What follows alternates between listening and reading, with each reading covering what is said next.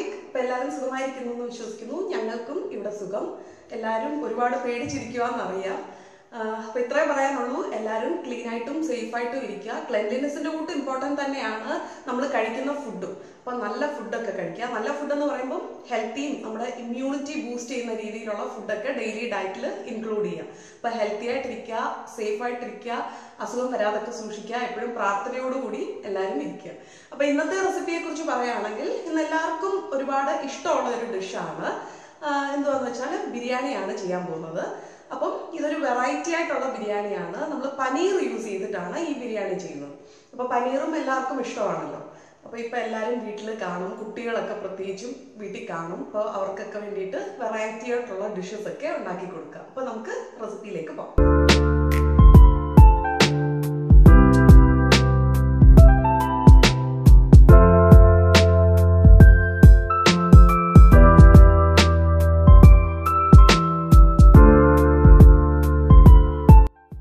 പനീർ ബിരിയാണി ഉണ്ടാക്കാൻ നമുക്ക് വേണ്ടത് 2 വലിയ സവാള, പിന്നെ ഒരു വലിയ ഉരുളക്കിഴങ്ങ് ക്യൂബ്സ് ആക്കിയത്, പനീർ 200 ഗ്രാം, ഹോൾ സ്പൈസസ് വേണം, പിന്നെ ബസ്മതി റൈസ് 2 കപ്പ്, ഇഞ്ചി വെളുത്തുള്ളി പേസ്റ്റ് 1 ടേബിൾ സ്പൂൺ, പച്ചമുളക് 5 എണ്ണം, തക്കാളി 2 ചെറുത് ചോപ്പ് ചെയ്തത്, മഞ്ഞൾപ്പൊടി 1/2 ടീസ്പൂൺ, മുളക് പൊടി 1/2 ടീസ്പൂൺ, മല്ലിപ്പൊടി 2 ടീസ്പൂൺ, ഗരം മസാല 1 ടീസ്പൂൺ, അധികം പുളിയില്ലാത്ത തൈര് 3 ടേബിൾ സ്പൂൺ, മല്ലിയില 1 കപ്പ്, പുതിനയില 1 പിടി, ഉലുവയില 1/2 ടീസ്പൂൺ, ഒരു നാരങ്ങയുടെ പകുതിയുടെ നീര്, വെള്ളം 4 കപ്പ്, ഉപ്പ് ആവശ്യത്തിന്, നെയ്യ് 2 ടേബിൾ സ്പൂൺ,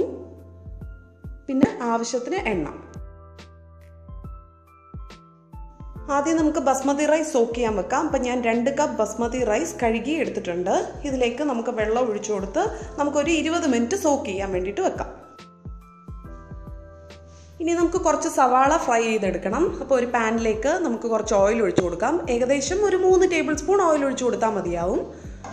അപ്പം ഓയിൽ ചൂടായി വന്നിട്ടുണ്ട്. ഇതിലേക്ക് നമുക്ക് ഒരു വലിയ സവാള തിന്നായിട്ട് സ്ലൈസ് ചെയ്തത്. അപ്പോൾ ബ്രൗൺ ഓണിയൻസ് ഉണ്ടാക്കാൻ എടുക്കുന്ന സവാള എപ്പോഴും നല്ല തിന്നായിട്ട് സ്ലൈസ് ചെയ്യുക, നല്ല ഷാർപ്പ് നൈഫ് ഉപയോഗിച്ച് കട്ട് ചെയ്യുക. അപ്പം ഇത് ഇനിയും ഫ്ലെയിം ഹൈയിൽ വെച്ചുകൊണ്ട് നമുക്കിത് ഫ്രൈ ചെയ്തെടുക്കണം. അപ്പം ഫ്രൈഡ് ഓണിയൻസ് ഉണ്ടാക്കുമ്പം എപ്പോഴും ഫ്ലെയിം നല്ലോണം കൂട്ടി കൊടുത്തുകൊണ്ട് തന്നെ ഫ്രൈ ചെയ്തെടുക്കുക. ഫ്ലെയിം കുറച്ച് കൊടുത്തുകൊണ്ട് ചെയ്യുമ്പം സവാള കുഴഞ്ഞ ഒരു പരുവത്തിലായിരിക്കും നമുക്ക് കിട്ടുന്നത്. പിന്നെ ഒരുപാട് ടൈം എടുക്കുകയും ചെയ്യും. ഇതിപ്പോൾ ഒരു 3 to 4 മിനിറ്റ്സിനുള്ളിൽ തന്നെ നമുക്ക് ഫ്രൈ ആയി കിട്ടും. നമ്മൾ ഡീപ്പ് ഫ്രൈ ചെയ്തെടുക്കുകയാണെങ്കിൽ നമ്മൾ യൂഷ്വലായിട്ട് ചെയ്യുന്ന പോലെ അങ്ങനെ ചെയ്താൽ മതിയാവും. ഇതിപ്പോൾ ഷാലോ ഫ്രൈ ആണല്ലോ, നമ്മൾ വളരെ കുറച്ച് ഓയിൽ ഉപയോഗിച്ചാണല്ലോ ഫ്രൈ ചെയ്തെടുക്കുന്നത്. അപ്പം നമ്മൾ ഫ്ലെയിം ഹൈയിൽ വെച്ചുകൊണ്ട് കൈ എടുക്കാതെ ഇളക്കി കൊടുക്കുക. അപ്പോൾ സവാള ഇട്ടിട്ട് എങ്ങോട്ടും പോകരുത്. പോയി കഴിഞ്ഞാൽ കരിഞ്ഞു പോകാനുള്ള ചാൻസസ് ഉണ്ട്. അപ്പോൾ അതെല്ലാം ഒന്ന് ശ്രദ്ധിക്കണം.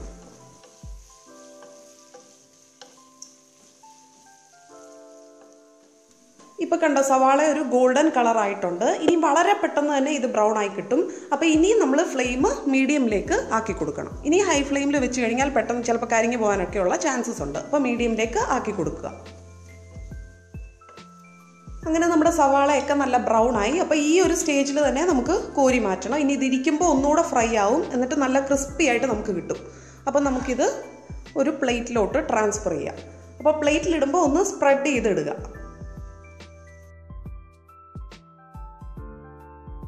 ഇനി നമ്മൾ കട്ട് ചെയ്ത് വെച്ചിരിക്കുന്ന ഉരുളക്കിഴങ്ങ് കൂടെ ഒന്ന് ഫ്രൈ ചെയ്തെടുക്കാം. അപ്പം ഉരുളക്കിഴങ്ങ് ഇങ്ങനെ ഫ്രൈ ചെയ്ത് ബിരിയാണിയിൽ ഇടുമ്പം ഒരു പ്രത്യേക ടേസ്റ്റ് ആയിരിക്കും. ഇപ്പോൾ ഒരുപാട് അങ്ങ് ഫ്രൈ ചെയ്യേണ്ട ആവശ്യമില്ല, ജസ്റ്റ് ഒന്ന് റോസ്റ്റ് ആയി കിട്ടണം, അത്രയും മതിയാവും. അപ്പോൾ ഇതിനാവശ്യമായ ഉപ്പൂടി ഇട്ട് കൊടുക്കാം. എന്നിട്ടൊരു മീഡിയം ഫ്ലെയിമിൽ വെച്ച് നമുക്കൊന്ന് ഫ്രൈ ചെയ്തെടുക്കാം. അപ്പോൾ ഉരുളക്കിഴങ്ങൊക്കെ ഫ്രൈ ആയി വന്നിട്ടുണ്ട്. വേണ്ട ഒന്ന് റോസ്റ്റായി വന്നിട്ടുണ്ട്. അപ്പോൾ ഇത്രയും മതിയാവും.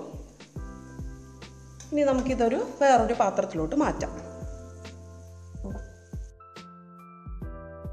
ഇനി നമുക്ക് ഈ പനീറും കൂടെ ഒന്ന് ഫ്രൈ ചെയ്തെടുക്കാം. ഇത് 200 ഗ്രാം പനീറുണ്ട്. ഇതിൽ ഞാൻ 1 ടീസ്പൂൺ തൈരും കുറച്ച് ഉപ്പും കൂടി ഇട്ടൊന്ന് മിക്സ് ചെയ്തെടുത്തതാണ്. നമ്മളിങ്ങനെ തന്നെ പനീർ ബിരിയാണിയിൽ ഇട്ട് കൊടുക്കുകയാണെങ്കിൽ ഒരു ബലം കാണത്തില്ല. അപ്പോൾ ഇതിനൊരു സ്റ്റിഫ്നെസ് കിട്ടാൻ വേണ്ടിയിട്ടാണ് ഫ്രൈ ചെയ്യുന്നത്. അപ്പോൾ ദേ ഒരു സൈഡൊക്കെ ഒന്ന് ഫ്രൈ ആയിട്ടുണ്ട്. ഇനി നമുക്കിത് തിരിച്ചിട്ട് കൊടുക്കാം.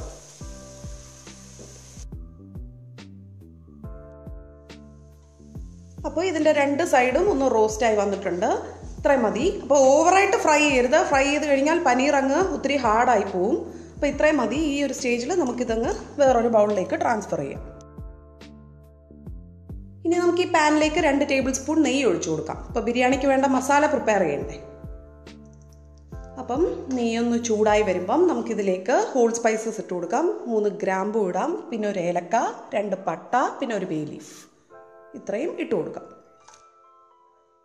അപ്പോൾ ഇതൊന്ന് മൂക്കുന്നതിൻ്റെ നല്ലൊരു മണം വരും. അതുവരെ ഇടയ്ക്കിടയ്ക്ക് ഇളക്കി കൊടുക്കാം.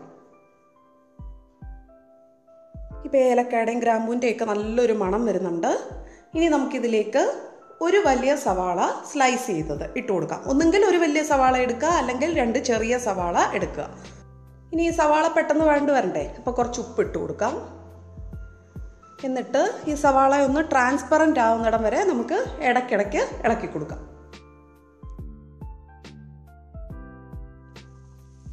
അപ്പോൾ സവാളയൊക്കെ ട്രാൻസ്പെറൻ്റ് ആയിട്ടുണ്ട്. ഇനി നമുക്കിതിലേക്ക് ചേർത്ത് കൊടുക്കേണ്ടത് 6 പച്ചമുളക്. ഇതിപ്പോൾ ഞാൻ ഹോളായിട്ട് അങ്ങ് ഇട്ട് കൊടുക്കുകയാണ്. വേണമെങ്കിൽ കട്ട് ചെയ്ത് ചേർത്ത് കൊടുക്കാം. പിന്നെ 1 ടേബിൾ സ്പൂൺ ഇഞ്ചി വെളുത്തുള്ളി പേസ്റ്റ്, നല്ല ഹീപ്ഡ് 1 ടേബിൾ സ്പൂൺ ഇഞ്ചി വെളുത്തുള്ളി പേസ്റ്റ് ഇട്ട് കൊടുക്കുക. അപ്പം ഇനി ഈ ഇഞ്ചി വെളുത്തുള്ളിയുടെയൊക്കെ പച്ചമണം ശരിക്കും മാറണം. അതുവരെ ഇടയ്ക്കിടയ്ക്ക് ഇളക്കി കൊടുക്കുക. ഞാനിപ്പോൾ ഇതിൽ യൂസ് ചെയ്യുന്നത് കാശ്മീരി റെഡ് ചില്ലി പൗഡറാണ്. അതിന് എരിവില്ലല്ലോ, അതുകൊണ്ടാണ് ഞാൻ ഇത്രയും പച്ചമുളക് ചേർത്തത്. എരിവുള്ള മുളക് പൊടിയാണ് യൂസ് ചെയ്യുന്നതെങ്കിൽ ഇത്രയും പച്ചമുളക് ചേർക്കേണ്ട കേട്ടോ. അപ്പോൾ ഇഞ്ചി വെളുത്തുള്ളിയുടെയൊക്കെ പച്ചമണം മാറി സവാളയുടെയൊക്കെ നിറം മാറാൻ തുടങ്ങുന്ന ആ ഒരു സ്റ്റേജിലെത്തിയിട്ടുണ്ട്. അപ്പോൾ ഇത്രയും മതി. ഇനി നമുക്ക് പൊടികൾ ചേർക്കാം. ആദ്യം ഒരു 1/2 ടീസ്പൂൺ മഞ്ഞൾപ്പൊടി, ഒരു 2 ടീസ്പൂൺ മല്ലിപ്പൊടി, പിന്നെ ഒരു 1.5 teaspoon Kashmiri red chilli powder, 1 teaspoon garam മസാലയോടെ ചേർത്ത് കൊടുത്ത് നമുക്കിത് നല്ലവണ്ണം ഇതിൻ്റെ പച്ചമണം മാറുന്നിടം വരെ ഒന്ന് സോട്ട് ചെയ്തെടുക്കാം.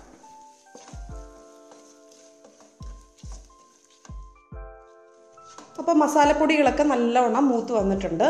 ഇനി നമുക്കിതിലേക്ക് ചേർത്ത് കൊടുക്കേണ്ടത് 2 ചെറിയ തക്കാളി ചോപ്പ് ചെയ്തത്. ഒന്നുകിൽ 2 ചെറിയ തക്കാളി എടുക്കുക, അല്ലെങ്കിൽ ഒരു വലിയ തക്കാളി ചോപ്പ് ചെയ്തെടുക്കുക. അപ്പം നല്ല പഴുത്ത തക്കാളി തന്നെ എടുക്കാൻ ശ്രദ്ധിക്കുക. അപ്പം ഇതൊന്ന് നമുക്ക് ഇളക്കി കൊടുക്കാം. ഇനി നമുക്കിതൊന്ന് അടച്ചു വെച്ച് ഈ തക്കാളി വേവുന്നിടം വരെ ഒന്ന് കുക്ക് ചെയ്യാം.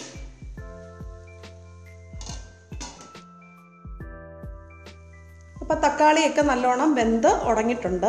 ഇനി വലിയ പീസസ് ആയിട്ടൊക്കെ കിടപ്പുണ്ടെങ്കിൽ അത് ഈ തവി വെച്ച് ഇങ്ങനെ ഉടച്ചു കൊടുക്കുക. അപ്പോൾ ഇനി നമുക്കിതിലേക്ക് ചേർത്ത് കൊടുക്കേണ്ടത് 1 പിടി മല്ലിയില, പിന്നെ 1 പിടി പുതിനയിലയും കൂടെ ഇട്ട് കൊടുക്കാം. അപ്പോൾ പുതിനയിലയുടെ ടേസ്റ്റ് ഇഷ്ടമില്ലാത്തവർക്ക് സ്കിപ്പ് ചെയ്യാം. പക്ഷേ മല്ലിയിലയും പുതിനയിലയും ഒക്കെ ഇടുമ്പോഴാണ് ഒരു പെർഫെക്റ്റ് ബിരിയാണി ആകുന്നത്. ഇനി നമുക്കിതിലേക്ക് ചേർത്ത് കൊടുക്കേണ്ടത് 3 ടേബിൾ സ്പൂൺ തൈരാണ് കേട്ടോ. അപ്പോൾ ഇതധികം പുളിയില്ലാത്ത തൈരാണ്. ഒരുപാട് പുളിയുള്ള തൈരാണെങ്കിൽ ഇത്രയും ചേർത്ത് കൊടുക്കരുത്. ഇതിൻ്റെ പകുതി ചേർത്ത് കൊടുത്താൽ മതിയാവും. അപ്പോൾ ഇതൊന്ന് മിക്സ് ചെയ്യാം. ഇനി നമുക്കിതിലേക്ക് നമ്മൾ ഫ്രൈ ചെയ്ത് മാറ്റി വെച്ചിരിക്കുന്ന ഉരുളക്കിഴങ്ങ് കൂടി ഇട്ട് കൊടുക്കാം. അപ്പം നമ്മളിപ്പോൾ പനീർ ചേർത്ത് കൊടുക്കുന്നില്ല. ഇപ്പോഴേ ഇട്ട് കൊടുക്കുകയാണെങ്കിൽ പനീർ ഓവർ കുക്കായി കഴിഞ്ഞാൽ ഒരു റബ്ബറി ടെക്സ്ചറിലേക്ക് മാറും. അപ്പം അതുകൊണ്ട് ഉരുളക്കിഴങ്ങ് മാത്രം ഇട്ട് കൊടുക്കുക. അപ്പോൾ ഇതിലേക്ക് മസാലയൊക്കെ ഒന്ന് നല്ലോണം പിടിക്കട്ടെ. ഇതിലേക്ക് ഒരു 1/2 ടീസ്പൂൺ ഉലുവയിലയൂടെ നമുക്ക് ചേർത്ത് കൊടുക്കാം. അപ്പോൾ കൈവച്ച് നല്ലോണം ഒന്ന് ഞെരടി നമുക്കിതിലേക്ക് ഇട്ട് കൊടുക്കാം. അപ്പോൾ പനീർ ബിരിയാണിയിൽ ഉലുവയിലയുടെ ഒരു ഫ്ലേവർ വരുമ്പം ഒരു പ്രത്യേക ടേസ്റ്റ് ആയിരിക്കും. അപ്പോൾ ഉണ്ടെങ്കിൽ തീർച്ചയായിട്ടും ചേർത്ത് കൊടുക്കുക, ഇല്ലെങ്കിൽ കുഴപ്പമില്ല. അപ്പോൾ ഈ കപ്പിലാണ് ഞാൻ അരി എടുത്തിരിക്കുന്നത്. ഇതേ കപ്പിൽ ഞാൻ 4 കപ്പ് വെള്ളം ഒഴിച്ചു കൊടുക്കുകയാണ്.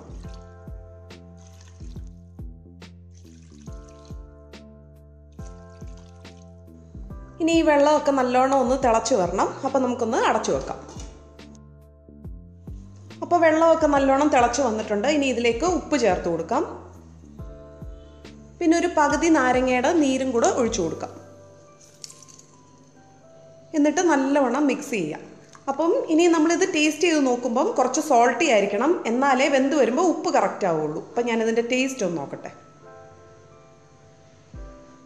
അപ്പോൾ ഉപ്പ് എരിവൊക്കെ പാകത്തിനാണ്. ഇനി നമുക്കിതിലേക്ക് basmati rice 2 cup basmati rice ഇട്ട് കൊടുക്കാം.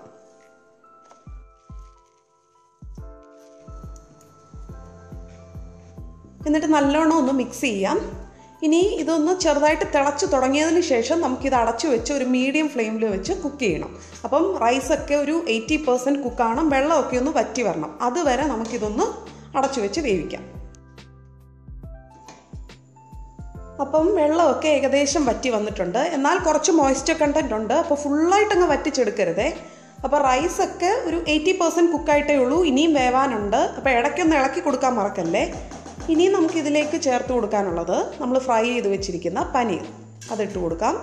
പിന്നെ നമ്മൾ ഫ്രൈ ചെയ്ത് വെച്ചിരിക്കുന്ന ഓണിയൻസിൻ്റെ പകുതി അതും കൂടെ ചേർത്ത് കൊടുക്കാം. എന്നിട്ട് ഇതെല്ലാം കൂടെ നല്ലോണം ഒന്ന് മിക്സ് ചെയ്യാം. ഈ പനീർ ഒരുപാടിട്ട് കുക്ക് ചെയ്ത് കഴിഞ്ഞാൽ അത് ഭയങ്കര ഹാർഡായി പോകും. അതുകൊണ്ടാണ് ഇപ്പോൾ ചേർത്ത് കൊടുത്തത്. അപ്പോൾ ഇത് നല്ലവണ്ണം ഒന്ന് മിക്സ് ചെയ്യാം. എന്നിട്ട് നമുക്കിതിൻ്റെ മുകളിലേക്ക് കുറച്ച് മല്ലിയില ഇട്ട് കൊടുക്കാം. പിന്നെ കുറച്ച് ബ്രൗൺ ഓണിയൻസ് കൂടെ ഇട്ട് കൊടുക്കാം. എന്നിട്ട് ഈ പാൻ അടച്ചു കൊടുത്തതിന് ശേഷം നമ്മൾ സാധാരണ ദം ചെയ്യുന്ന പോലെ ഒരു ദോശത്തവയുടെ മുകളിലേക്ക് ഈ പാൻ വെച്ച് കൊടുക്കുക. എന്നിട്ട് കറക്റ്റ് 1 മിനിറ്റ് ഹൈ ഫ്ലെയിമിൽ ഒന്ന് കുക്ക് ചെയ്തതിന് ശേഷം 5 മിനിറ്റ് മീഡിയമിനും ലോ ഫ്ലെയിമിനും ഇടയ്ക്ക് വെച്ച് കുക്ക് ചെയ്യുക. അപ്പോൾ കറക്റ്റ് 5 മിനിറ്റ് കഴിഞ്ഞപ്പം ഞാനിത് തുറന്നു. റൈസൊക്കെ പെർഫെക്റ്റ് ആയിട്ട് കുക്കായിട്ടുണ്ട്. ഒട്ടും കുഴഞ്ഞൊന്നും പോയിട്ടില്ല. അപ്പോൾ ഇനി നമ്മളിത് വേറൊരു പാത്രത്തിലോട്ട് മാറ്റണം. ഇല്ലെങ്കിൽ അടിയിരിക്കുന്ന റൈസൊക്കെ അങ്ങ് ഓവർ കുക്കായി പോകും. ഇനി ഇത് ചൂടോടുകൂടി ഒരുപാടിട്ട് മിക്സ് ചെയ്യരുതേ, റൈസൊക്കെ ഉടഞ്ഞു പോകാനുള്ള ചാൻസസ് ഉണ്ട്. അപ്പോൾ ദേ ഞാൻ നമ്മുടെ ബിരിയാണി വേറൊരു പാത്രത്തിലേക്ക് മാറ്റി. ഇതിലേക്ക് കുറച്ച് മല്ലിയില പിന്നെ ബ്രൗൺ ഓണിയൻസും ഒക്കെ ഇട്ടൊന്ന് ഗാർണിഷ് ചെയ്യാം. അപ്പോൾ ഇതിന് കോമ്പിനേഷനായിട്ട് ഞാൻ റൈത്ത ഉണ്ടാക്കിയിട്ടുണ്ട്. പിന്നെ പപ്പടമുണ്ട്, അച്ചാറുണ്ട്. അപ്പോൾ വളരെ ടേസ്റ്റി ആയിട്ടുള്ള ബിരിയാണിയാണ്. എല്ലാവരും ട്രൈ ചെയ്ത് നോക്കുക. വീഡിയോ ഇഷ്ടപ്പെട്ടാൽ ലൈക്ക് ചെയ്യുക, മറ്റുള്ളവർക്കും ഷെയർ ചെയ്ത് കൊടുക്കുക. ചാനൽ സബ്സ്ക്രൈബ് ചെയ്യാത്തവരുണ്ടെങ്കിൽ സബ്സ്ക്രൈബ് ചെയ്യുക. അപ്പോൾ വീണ്ടും പുതിയൊരു റെസിപ്പിയുമായി കാണുന്നത് വരെ it's bye from Reenu. Thank you for watching.